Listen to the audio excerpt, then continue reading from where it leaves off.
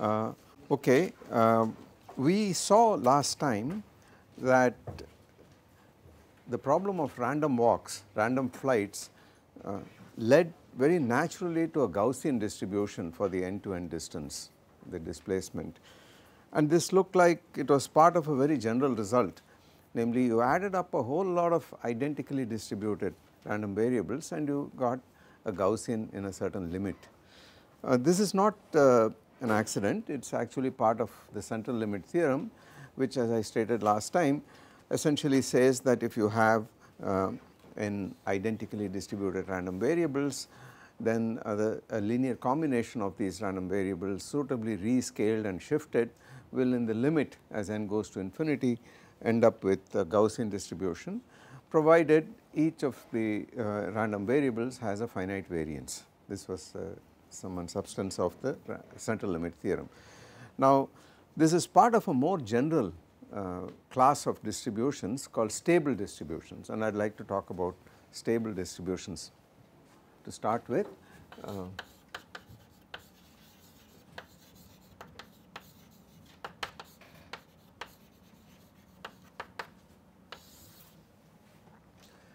And I will try to explain at least qualitatively what the stability refers to, what exactly it implies. Okay. So we start by asking, suppose I have a set of identically distributed independent random variables, and let us call these random variables x1, x2 to xn, and let us suppose these are IID or independent random variables, and let us suppose that the cumulative distribution function of this set of each of these variables is some f of x. Okay. So the distribution function CDF equal to some f of x.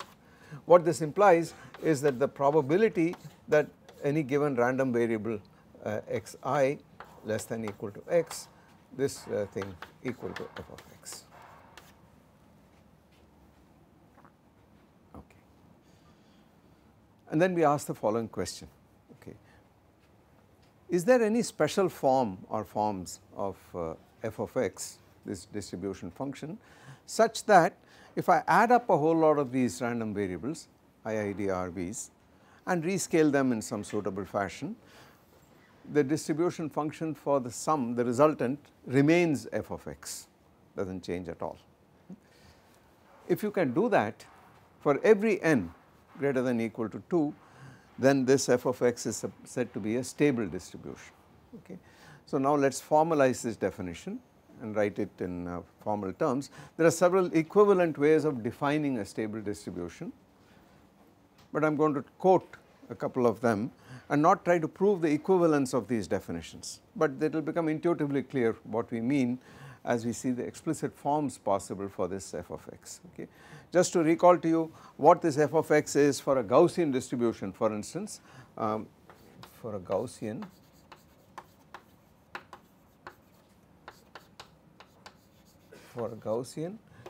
this f of x, recall, is integral from minus infinity up to x dx prime e to the minus x prime minus mu squared over 2 sigma squared over root 2 pi sigma squared, and that, as we know, is an error function, this thing here. So it is minus infinity to x, I can write it as minus infinity to 0 and then 0 to x. So this quantity will turn out to become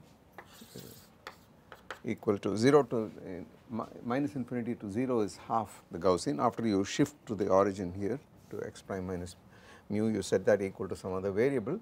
So this is a half, and then there is a 1 plus an error function of, we shifted the variable and therefore it is a function of x minus mu divided by, we scaled it with root 2 sigma squared.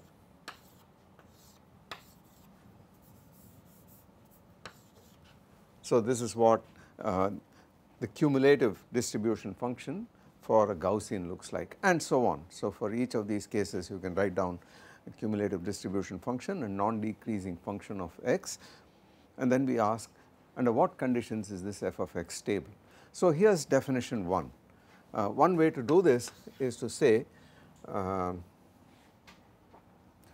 that if for every n greater than equal to 2, there exists a constant a n which is positive and b n which is just real, such that this combination summation x sub I equal to 1 to n, that is the sum of these identically distributed random variables, shifted by some constant, some amount which is n dependent, and then rescaled with a 1 over a. That is a random variable too. If this random variable can be shown to have the same cumulative distribution function as each of the components x sub I, then I say that f is a stable distribution.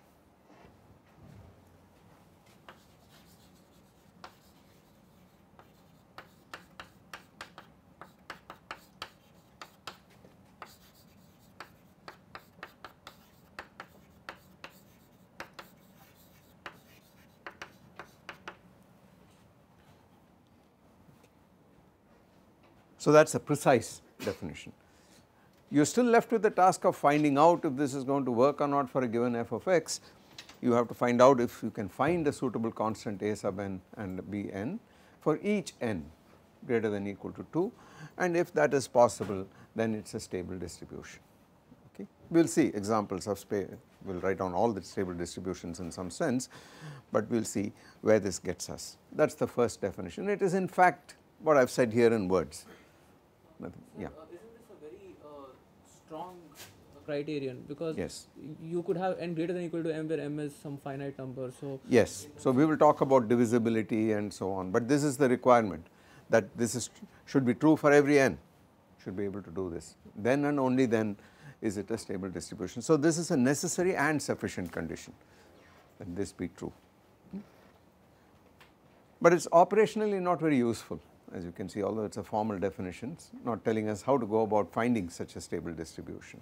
Okay. Here is a second definition which is equivalent to the first. So if x1 and x2, just two of them, are independent identically distributed random variables with CDF f of x, and if the following random variables, if for given any given positive a1 a2 greater than 0, the random variable a1 x1 x1 plus a2 x2 minus some constant b divided by a constant a greater than 0. If in fact, and if for a given this thing, this random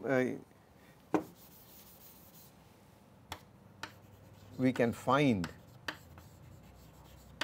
a greater than 0 and b such that has distribution f,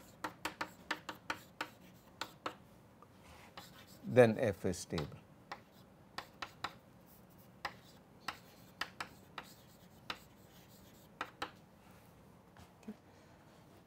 So this says, okay, forget about adding n of these guys, trying to find out something for all n and so on, just take two of them and so on, and if for any given positive constants a1 and a2, for every set of given positive constants, you can find the positive constant a and another constant b, real constant, such that this combination, this addition linear combination subtracted out suitably, divided and rescaled by a, if that has got the same distribution function f of x, then f of x is stable. This too is a necessary and sufficient condition. Okay. And with a little work one can show that these are equivalent definitions here. But you see again, neither of these things is saying anything about f itself. It is saying if you take this random variable or that random variable and test what its distribution function is and so on. We need a condition which says something about the distribution f itself, and that is the third definition, and that goes as follows. It says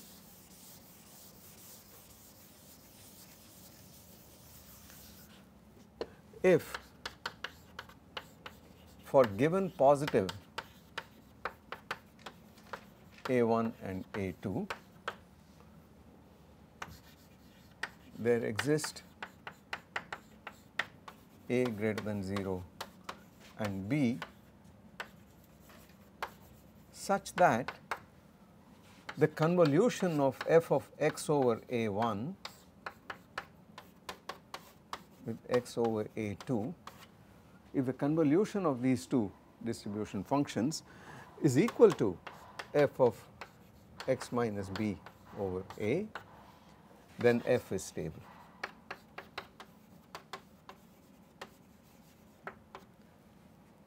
Okay. And now we are getting somewhere, because this is now directly a condition on the distribution function itself. And what does it say? It says you scale one out, you scale the other out, and then you suitably, and then you have a convolution. And for any given positive A1, A2, if you can find a subtraction constant and a rescaling constant such that this is true, then f is a stable distribution. Okay. Now in every one of these definitions, if you leave out this shifting, if this is not there, if you do not need this constant or that constant, if this is 0 or the b is 0 here, then you say the distribution is strictly stable. Otherwise you say this is a stable distribution. Okay. So a strictly stable distribution is a special case of a more general definition of a stable distribution. Okay. Now this definition immediately suggests to us the following. It says if these two things are in convolution, it means in some sense that the Fourier transforms would multiply. And it is immediately telling us that this Fourier transform has a certain factorization property, and only then would this be possible at all, which sort of tells you in some sense when will it have this factorization property. If you go back to definition 1, you need to add n of these fellows. So we need a characteristic function, which is the Fourier transform of probability density function, which should in some sense factorize, which means it must be exponential in some form, because what you want is the expectation value of e to the I kx, that is the characteristic function, and if x is the sum of terms, these exponents would multiply each other if they are independently distributed, right. We saw that already working for the random walk, because recall that in the random walk problem, although I did not write that out explicitly, this is really what it meant. There we started with a vector r which was a sum of r1 plus dot dot dot up to Rn in this fashion, and then I said the characteristic function of this random variable here was e to the I k dot r whatever it is. So this is the expectation value of e to the I k dot summation 1 to n Ri, and the next step was to write this out as an exponent here. Of course it is a product as soon as you write it out. So this is equal to k dot r1 e to the I k dot r2 all the way up to e to the I k dot rn, and then came the crucial observation that these are all independent steps, and therefore the expectation value of a product is a product of expectation values. So it immediately became e to the I k dot r1, any one of these guys to the power n immediately. And this was the one step, this was just the Fourier transform of the one step random walk, which was P1 of r P1 tilde of k in this case, and then it became raised to the power n. And if you recall, this was sine kl over kl to the power n, and then there was all these integration variables, etc. So this suggests to us that that is probably happening in general for a stable distribution, and indeed it is so. It will turn out that all the stable distributions can be classified completely, and they are classified with the help of 4 parameters. The most general stable distribution is labeled by 4 parameters. I am not going to write the general form down. Text on statistics will tell you what the most general form of the distribution of the cumulative distribution function is for a stable distribution. But what we need to understand is the following. It turns out that this coefficient a sub n that we are talking about in the summation, in the first definition, this coefficient a sub n in this definition here, this thing here, must necessarily be of the form n to the power 1 over alpha, where alpha is a positive constant, okay, where 0 less than alpha less than equal to 2, it turns out, and I will explain why it is restricted by this range 0 to 2. It turns out also that all the stable distributions are unimodal distributions. There is a single peak for every one of them, and they are labeled primarily by this index alpha, the exponent or index alpha. Okay. And it is unfortunately true that you can't write down an explicit expression in general for the probability density function for a stable distribution. But because we see that the characteristic functions must in some sense be multiplicative, exponentials which get multiplied to each other, it turns out that the characteristic function p tilde of k must be of the form, apart from phase factors, it must be of the form e to the minus some constant times k to the power alpha. So I am merely stating these results, I am not proving this, I am merely stating these results, and you can see that for a Gaussian this was e to the minus k squared apart from a phase factor, write that down explicitly, but this it went like e to the minus k squared. For a Cauchy distribution it went like e to the minus mod k to the power 1 and so on. So it looks like those guys are going to become stable distributions. Okay. Now the restriction here is sort of understood in the following way, at least heuristically it will be the following. Suppose alpha were negative, then this is e to the minus 1 over mod k to some positive power, and as mod k tends to infinity that will tend to unity because it goes to e to the 0. So this means if alpha less than 0, p tilde of k will go to 1 as mod k tends to infinity, plus or minus infinity. That can't be integrated. So you can't find a Fourier transform which will give you the probability density function, normalizable density function. So it is easy to understand why this restriction appears. That is immediate from this. On the other hand, if alpha is greater than 2, then it is a little more subtle to show why this can't be a characteristic function, because it turns out that the inverse Fourier transform cannot be shown to be non-negative. On the other hand, you know that the PDF p of x must be non-negative as a probability density function. So that is what puts the restriction on this side out here. So rules out, this rules out alpha less than 0, PDF must be non-negative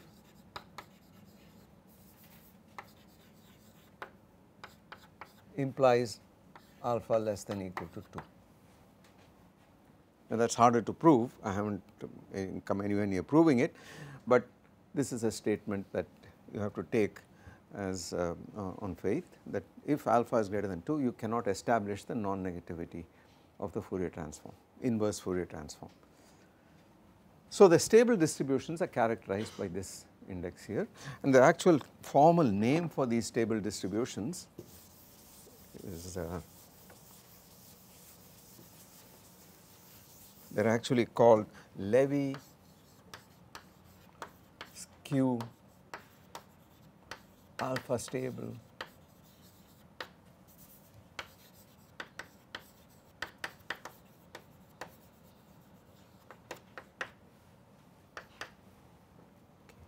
and for short I will just call it stable distributions.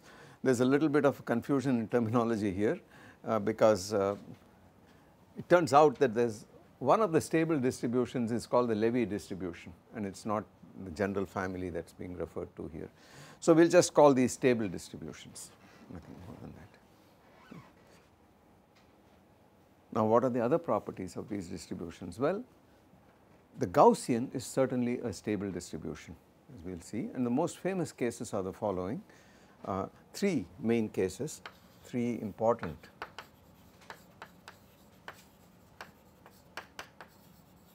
They are the ones that occur in practice very, very often, especially the Gaussian. The first of these is the Gaussian. One is the Gaussian, and this is alpha equal to 2. And we know what the density function looks like, P of x, this is equal to 1 over root 2 pi sigma squared e to the minus x minus mu squared over 2 sigma squared. And we know the characteristic function too, p tilde of k. Oh, incidentally, if the distribution has a density p of x, a PDF p of x, this is the Fourier transform. So p tilde of 0 must be equal to 1 because that is the integral of p of x from minus infinity to infinity. So this fellow here is e to the minus I mu k minus 1/2 sigma square k square. Remember that the moment generating function was just a, the cumulant generating function was just a quadratic of this kind. It was mu times u plus half sigma squared u squared, and the characteristic function is the moment generating function at the value u equal to minus ik. So it is this. P tilde of 0 is 0, is 1 as you can see. So it is normalized correctly, and that is the Gaussian expression. What is the variance of the Gaussian? Sigma squared is a variance, a finite variance. Okay. The second case that is very important is the Cauchy distribution, and in this case alpha equal to 1. Actually the general Cauchy distribution need not be symmetric between about the mean value, it is in general skew, but we are looking at a special case where the certain other parameters other than alpha, the other three parameters have been set equal to special values, and the most common form of this is when p of x equal to some lambda over x minus mu whole squared plus lambda squared is lambda over pi, that is the normalization constant.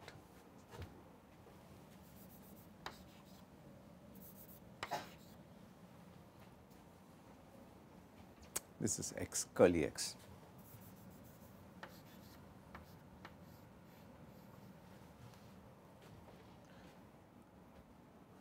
What is p tilde of k in this case? It has got to be proportional to k e to the power minus mod k, because remember that I said that the Cauchy distribution corresponds to alpha equal to 1. So for the Cauchy, the symmetric Cauchy distribution, this guy here, p of k equal to e to the minus I mu k minus lambda mod k. Okay. Again p tilde of 0 is 1, it is normalized, and it has got exponent alpha equal to 1, that is the reason for this.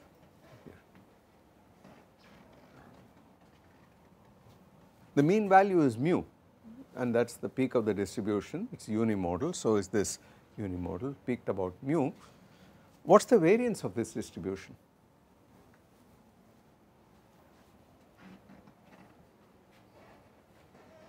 What do you think the variance goes like? Well, you got to multiply this by x squared and integrate minus infinity to infinity, and the denominator goes like x squared. So it diverges, yes, the variance is infinite. For this the variance is infinite. What is the mean value? Mu, but barely so, because if you just did naive power counting, you put an x here and you integrated, then the denominator goes like x squared, so the whole integrand goes like 1 over x, which will logarithmically diverge. But because it is symmetric about that midpoint, if you shift to x minus mu, the answer turns out to be 0, the mean value. So that gives you a finite mean mu, but it is barely so. The variance is certainly infinite for this distribution. Okay. Notice that this distribution has a tail, this guy has a tail, that for large values of mod x it goes like 1 over x squared. Unlike this, which has an exponential e to the minus x squared that goes to 0 faster than any power, any negative power of x, plus minus infinity. And this is going to be a general feature. This is a general feature. Turns out that as soon as you have this property here, p of x will turn out to go asymptotically, namely as mod x tends to plus infinity, it will go asymptotically like 1 over mod x to the power alpha plus 1 for alpha less than 2.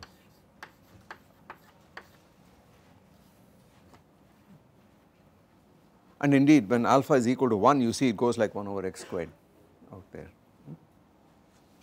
And what does this imply? If alpha is less than 2 and the denominator goes like 1 over mod x to the power alpha plus 1, it implies infinite variance.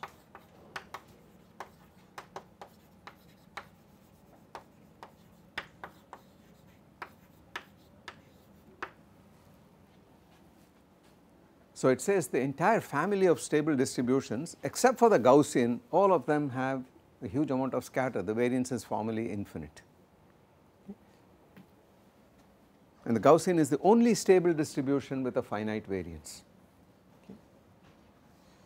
In fact, this also tells you that if alpha is less than 1, between 0 and 1, even the mean value is infinite. Even the first moment does not exist for those distributions.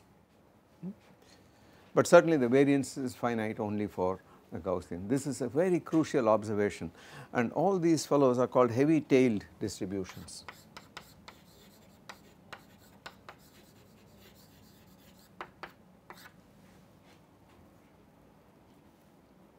Essentially it says large values of this of these random variables are possible and have a probability mass which is significant, unlike the Gaussian where it just gets cut off faster than any inverse power of x. Okay. That is a crucial observation. The third of these, we will come back to this, the third of these special cases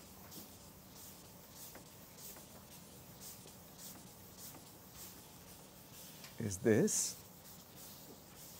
It is called the Levy distribution.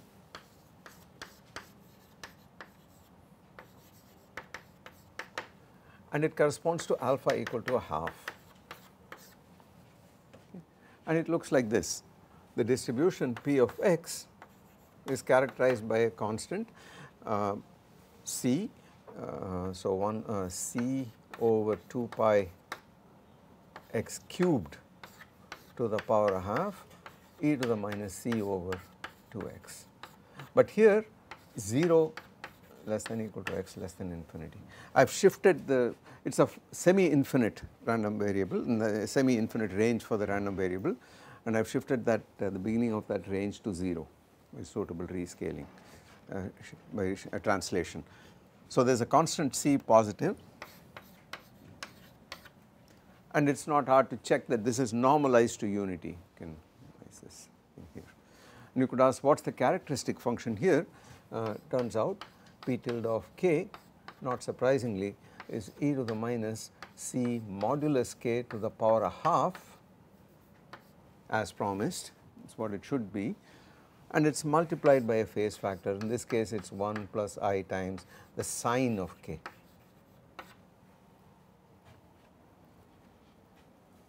And it is called the Levy distribution. Okay. What does it look like? What does the shape of this fellow look like? Well, for the Lorentzian and Gaussian we have seen what the shape looks like. For this thing here, here is x, here is p of x. As x tends to infinity, positive infinity, this factor tends to unity. This goes like 1 over x to the 3 halves in the denominator. That itself tells you that the variance has got to be infinite, because the denominator goes like x to the 3 halves alpha plus 1. So it is 1 over x to the 3 halves. And what does it look like near the origin? What is it going to do near x equal to 0? 0. Is it 0 or infinite or finite?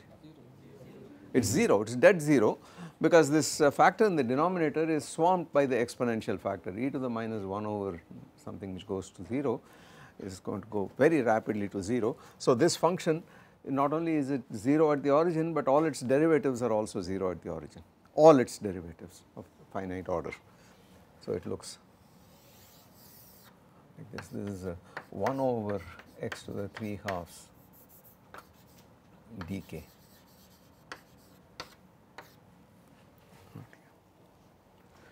And the peak is characterized by the scale c.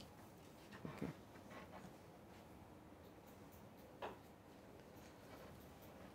Now we could ask, where do these distributions appear? Where do they occur? But it turns out there is a very close connection between different stable distributions in a very specific sense. Oh, by the way, let me, before I go on, mention that although I have written down explicit forms for the probability density function for these 3 special cases, this is not in general possible for generic alpha between 0 and 2. In fact, turns out that you can't write this p of x in terms of elementary functions other than these cases, these 3 cases. You can write p of x in terms of hypergeometric functions for rational values of alpha and so on, like 3 halves, etc. But in general, all you can do is to write down specific forms for the characteristic function, for its Fourier transform. But already that gives us all the information we need about these distributions. Here are examples, some physical examples of when this is going to happen, when these distributions are going to appear. Well, the Gaussian, of course, we see it appears everywhere. So let us go back to our same expression of random flights or diffusion or something like that. When you have a particle diffusing on a line, and we will do this in some detail later on, along the x-axis, if you have a particle freely diffusing on the x-axis, then its probability density function, if it starts from the origin at t equal to 0, is of the form e to the minus x squared over 4 dt, where d is called the diffusion constant, divided by square root 4 pi dt. That is a Gaussian with 2 sigma squared equal to 4 dt, or sigma squared, the variance is 2 dt. So it says the variance of this particle increases as time goes linearly with time. So that is a Gaussian distribution. But now if you ask, what is the distribution of 1 over x squared? That turns out to be a Levy distribution, because it is not hard to see that if you have p of x, let us write a normal Gaussian down, equal to 1 over root 2 pi sigma squared e to the minus x squared over 2 sigma squared, say a Gaussian centered at the origin, and ask what is the probability density function of the random variable xi, which is 1 over x squared. That has a Levy distribution. Okay. In fact, the density function for rho of xi, this will imply, is 1 over root 2 pi sigma squared xi cubed e to the minus 1 over 2 sigma squared xi. So the constant c is 1 over 2 sigma squared, square root. 1 over 2 sigma squared, c over 2, whatever it is. So this is precisely a Levy distribution with exponent half here. But that is if I took this random variable, and I gave the example of the Maxwell distribution of velocities, where I said the energy has a very strange distribution, 1 over square root of epsilon e to the minus epsilon, exponential. That was not a Levy distribution, but here we are asking for the distribution of 1 over x squared, and then it has this guy here. Well, in connection with the diffusion problem itself, there is another random variable which has precisely this kind of distribution. For instance, if you ask, all right, I start with diffusing particle on the x-axis, I start at 0, and I ask, as it moves about, what is the first what is the distribution of the time where it first hits the point x, some given point x.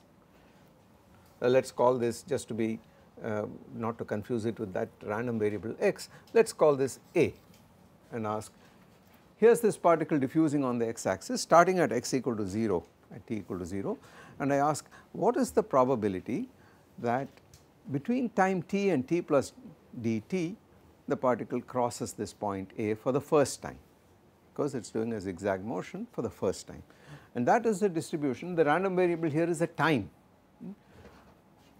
and if I call that q to cross the point A at time t, having started at A at 0, and I want to cross t at the point A at time t, having started at the point 0, this quantity here, this is equal to, turns out 1 over, it turns out to be A over 4 pi d t cubed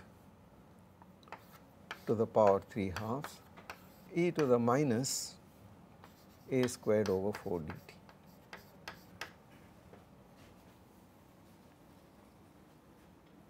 Okay. And that is a distribution in time. So, t greater than or equal to 0 and integral q of t a 0 dt 0 to infinity equal to 1. That we know because this is a Levy distribution which is normalized to unity already. It is called the first passage time distribution, okay, and it is precisely a Levy distribution. So, that is the simplest physical example I know of where a Levy distribution appears. Okay. Yeah. To the power. Sorry, this is a power half. I already put a t cubed in here, so quite right, it is a half. Yes. So, it is t to the 3 halves in the denominator here.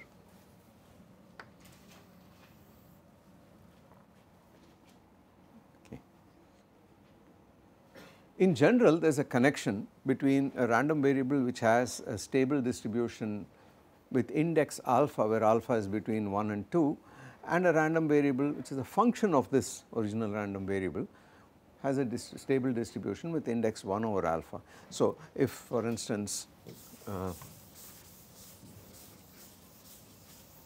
if x has a stable distribution with index with exponent alpha, where 1 is less than equal to alpha less than equal to 2, then 1 over x to the alpha has a stable distribution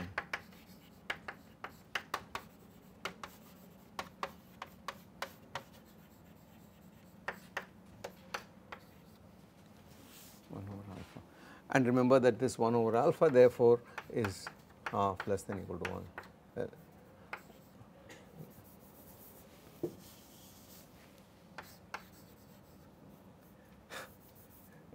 Half less than equal to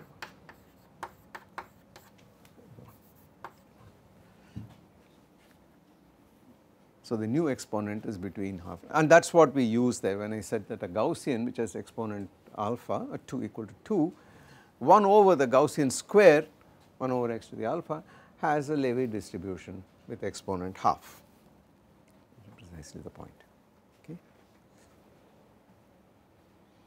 Similarly, you could ask does the Cauchy distribution appear in a natural way in the diffusion problem. Notice that everything with alpha less than 2 has no variance, they are all heavy tailed, no variance at all. What about diffusion problem in which the Cauchy distribution appears naturally? There are lots of places where the Cauchy distribution, which is called a Lorentzian in physics, appears naturally, but here is a very simple instance.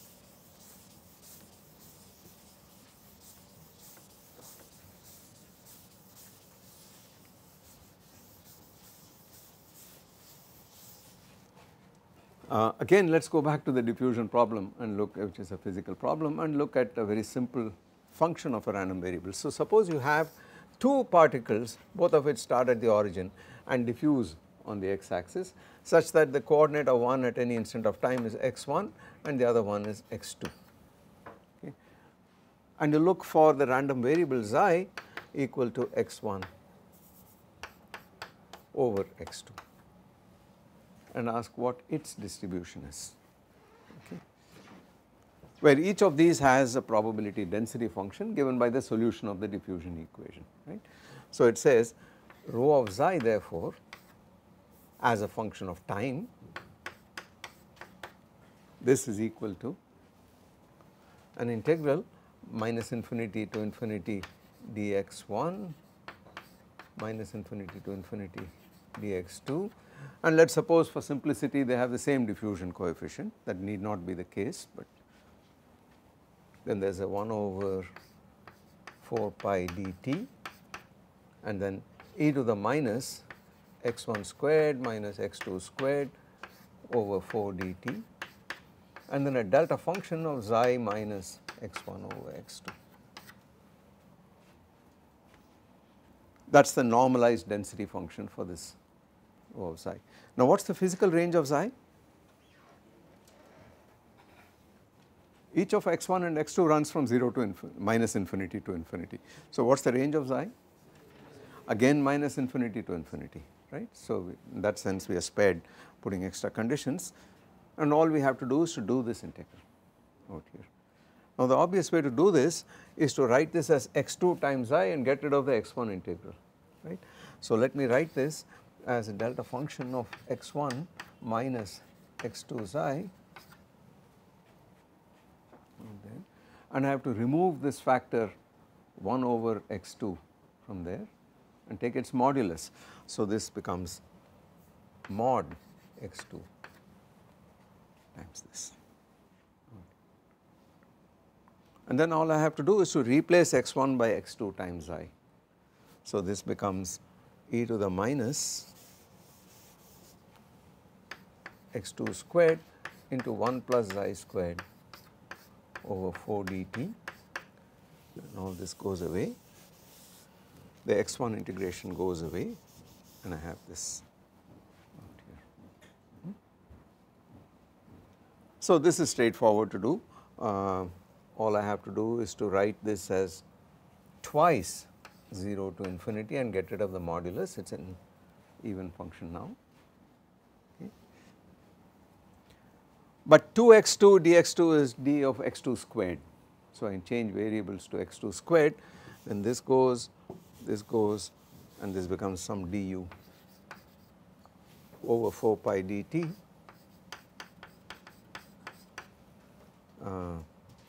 e to the minus u times this fellow here. So, that is a trivial integral.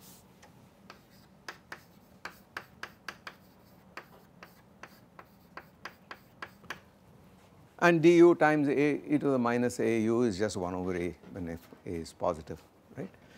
So, that will kill this 4 dt and give you 1 over pi into 1 plus xi squared.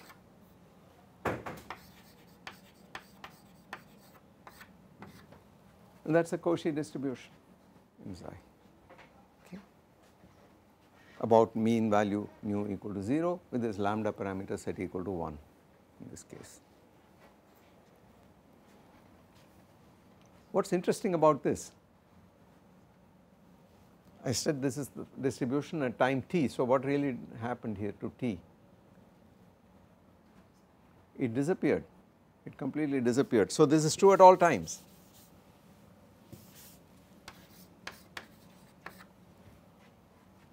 It is really true at any instant of time. So, the ratio of the coordinates for two diffusing particles, the ratio of their coordinates is actually independent, it has a distribution independent of time, and it is a Cauchy distribution. Okay. What would have happened if I had a d1 and a d2 for these guys? So, I leave that to you as an exercise. If the first particle has a diffusion coefficient d1 and the second one has a d2, then show that the result is still a Cauchy distribution, except this parameter here, I mean there would be a d1 over d2 sitting here. there would be a lambda parameter which is equal to 1 in this special case. Okay. So this is one more place where the Cauchy distribution appears naturally.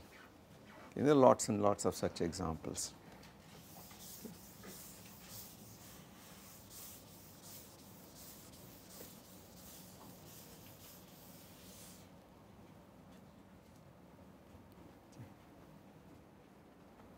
Now we will say a little more about this Levy distribution and these long tail distributions a little later when we do anomalous diffusion, when we talk about anomalous transport. Okay.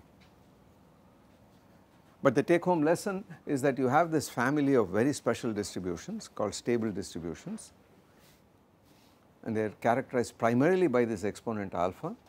Alpha runs from positive, runs up to 2. 2 is the extreme case of the Gaussian, which is a very respectable distribution. It has got moments of all orders including a finite variance, and all the others are heavy tailed and they do not have variances. Okay. On the other hand, you could ask, is there a central limit theorem for them? Because we already said there is a central limit theorem for the Gaussian, so is there a generalized central limit theorem for all the stable distributions? The answer is yes. So if you started with identical distributed variables and you said that they did not have variances, but for instance if you have a p of x going like 1 over x to the power alpha plus 1, and you ask the variance does not exist because alpha is less than 2, on the other hand what is the maximum moment that exists for this distribution? So you could ask a thing like what kind of dx if I say x to some beta divided by x to the power alpha plus 1 at infinity, when would this exist? And I put a p of x has a tail which goes like this. So if I put beta equal to 2, I am in trouble if alpha is less than 2, but what is the maximum value of beta that you can have for which this converges? So it is clear that this denominator must go to 0, the whole thing must go to 0 faster than 1 over x. So you must have alpha plus 1 minus beta to be greater than 1, right, or beta must be less than alpha.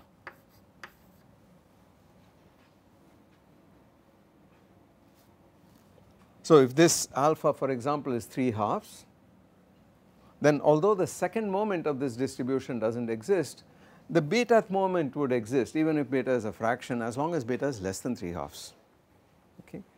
And as alpha gets closer and closer to 2, you get the variance would be would diverge formally, but beta would exist where beta gets closer and closer to 2. Okay. So such moments would certainly exist. Then this generalized central limit theorem says that if you have a whole lot of IID random variables such that the beta moment exists where beta is just less than alpha out here, then the sum of those fellows in a suitable limit as n tends to infinity would tend to one of these the appropriate stable distribution in this case. So this is a generalization of the central limit theorem, which simply says that each of these stable distributions is the attractor for a whole family of distributions, all of which have a certain moments up to a certain order, and then the maximal one among those moments will decide the alpha value for the stable distribution to which these distributions get tend in the limit. Okay. So this is what the appropriate generalization is, and there are further generalizations of this. I will mention this a little bit more when we do fractional Brownian motion, when we talk about Brownian motion, which is not the usual kind. Okay. So much for stable distributions. They have a lot of other interesting properties we can discuss subsequently, but now I would like to ask a reverse question, a different kind of question. I would like to ask the following: given not a set of IID RVs, but given a random variable x with certain properties, specified distribution function and so on and so forth, when can I write this random variable as a sum of two identically distributed random variables? If I can write it as a sum of two random variables which are IIDRVs, then I would say this variable is 2 divisible. If I can write it as a sum of 3 IIDRVs, I would say it is 3 divisible and so on, and in general n of them n divisible. Then I can ask, are there random variables for which I can write the random variable as a sum of n IIDRVs for all n greater than or equal to 2, no matter how large. If I can, then I say this random variable is infinitely divisible. So I would like to introduce the concept of infinite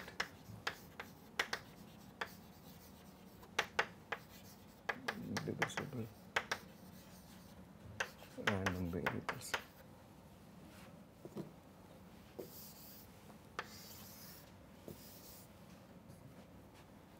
So this is when x can be written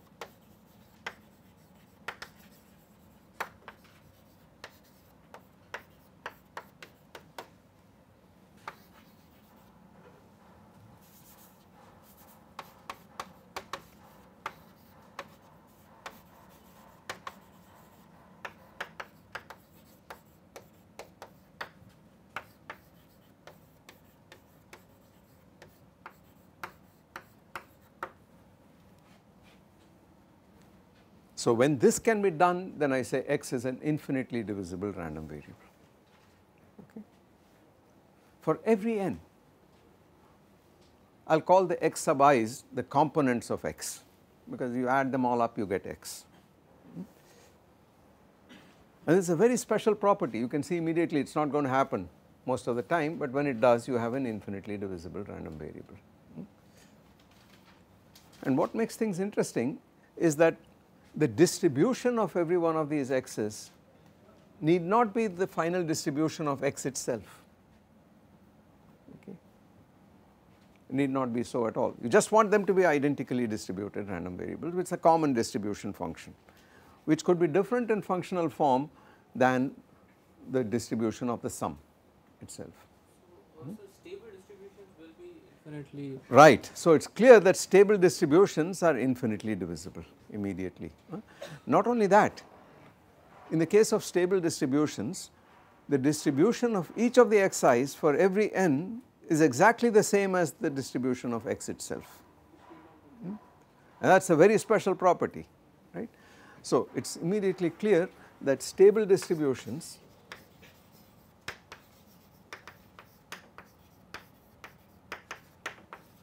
are infinitely divisible.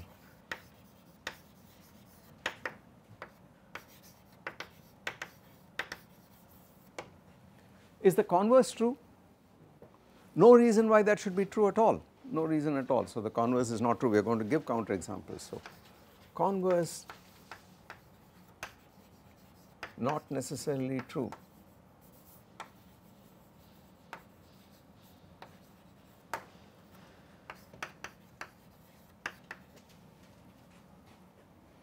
This idea of divisibility is a little subtle. You have to be a little cautious here. You may have a random variable. Let me give you an example. Suppose you have a random variable which takes the value 0 or 1. It is a Bernoulli trial, let us say. So this variable can take x1, can take values in the set 0, 1, and x2 also takes values in the set 0, 1, x3 0, 1.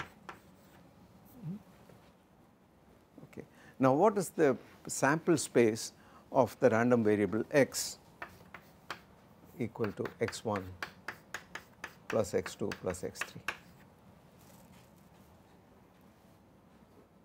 0 to 3, 0, 1, 2, 3. So this has sample space 0, 1, 2, 3. And clearly, just by inspection, if you can see if these appear with equal probabilities, it is just heads or tails and you are asking what happens to the sum of the scores, right. Then it is clear that this is 3 divisible. This random variable has some distribution, in this case it will be a binomial distribution, and it is 3 divisible in this fashion. Is it 2 divisible? Is it possible to have a random variable which takes values in the set 0, 1, 2, 3 and ask, can it be written as the sum of 2 IIDRVs? Is this possible? Well, suppose you say 0 and 1, it is clear it will not reach 3, so that is gone. Then you say 0, 1 and 2, let us suppose each of the components has value 0, 1, 2, then 4 is in the sample space of the sum, which is not given. Okay. Then you say let us suppose it is 0 and 3/2, so it reaches this. But since 0 is in the sample space, 3/2 has to be in the sample space, which it is not. So there is no way in which you can make this 2 divisible, right. So here is a random variable, this fellow here, which is 3 divisible but not 2 divisible. So this divisibility is not such a trivial concept, it requires a little bit of understanding. So not everything is divisible, but now we are saying something much stronger. You are saying for every n this variable is divisible, n divisible. So it puts a lot of constraints on this, on the possible distributions that can have this property. What do you think is the primary property that it has? Because this has to become IID RVs, it implies that the characteristic function must be a product of characteristic functions, because these are IID RVs, right. So it immediately implies that x must have a characteristic function p tilde of k, which must be of the form the nth power of some other characteristic function. So this must be of the form p tilde, let me put an n here to show these are different functions for different n's in general, and it must be of this form. Okay. Only then is this variable going to be infinitely divisible, is this random variable going to be infinitely divisible. Okay. So now the matter is simple, all we got to do is to look for all those characteristic functions which has this property here. So as soon as you can write this, the matter is over. Let us look at that example again, let us look at that guy here and see what this implies for divisibility.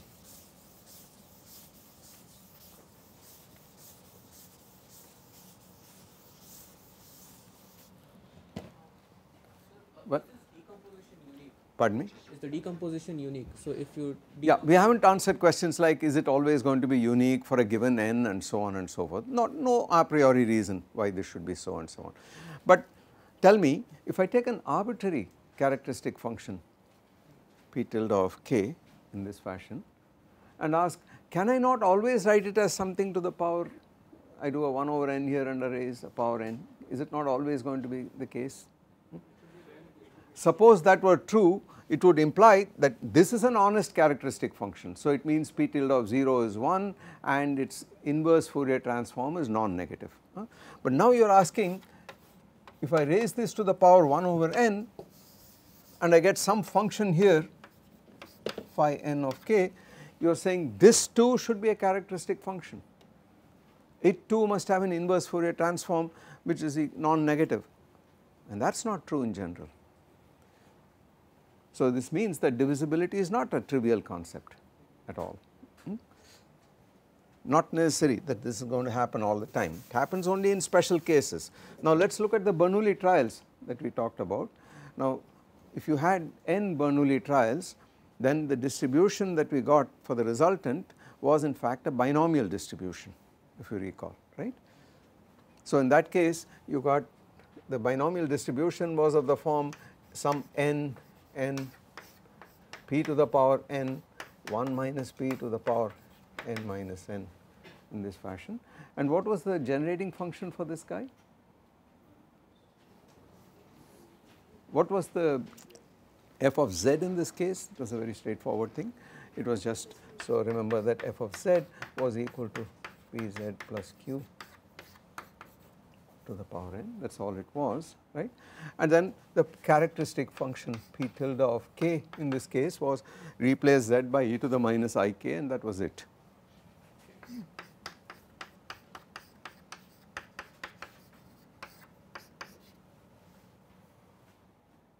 Or q plus p e to the minus I k, etc.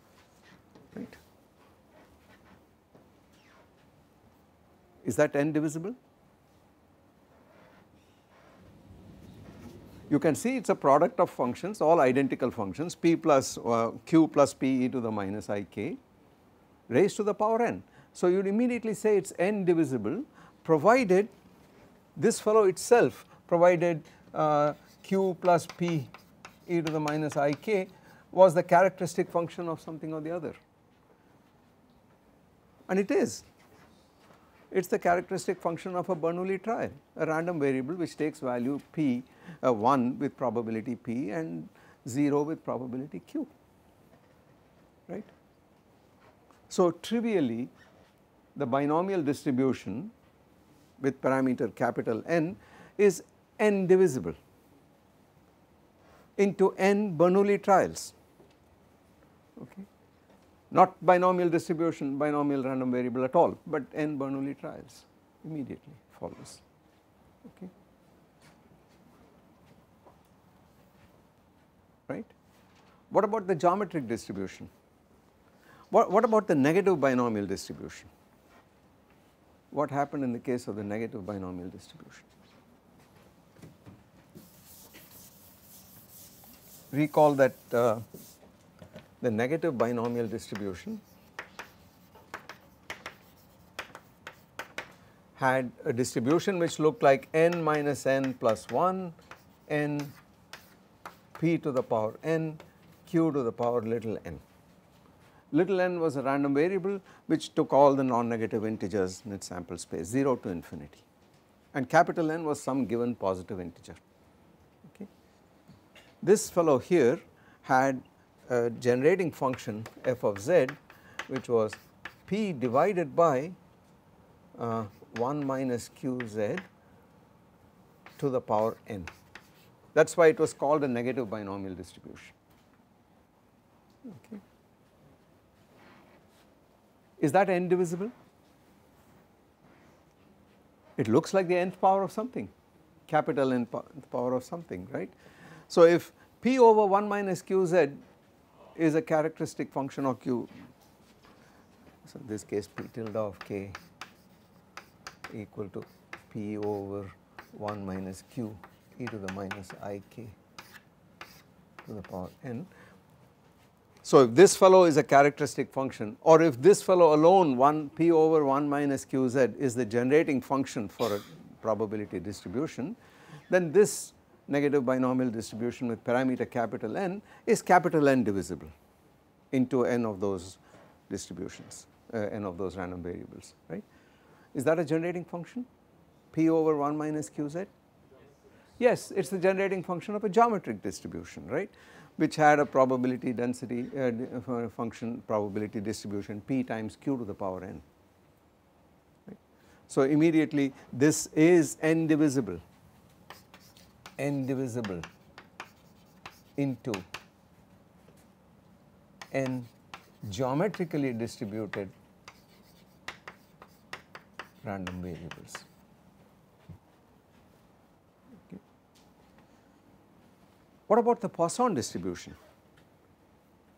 Is that n divisible? Let us write the random, let us write the distribution down. For a Poisson, we had e to the minus mu to the power n over n factorial was p of p n, and the characteristic function p tilde of k was equal to e to the minus mu e to the minus e to the power mu e to the minus I k minus 1. It was e to the mu times z minus 1 for the generating function. So I put z is e to the minus I k, get the characteristic function, okay. Can this be written as the nth power of something? Yes, trivially so.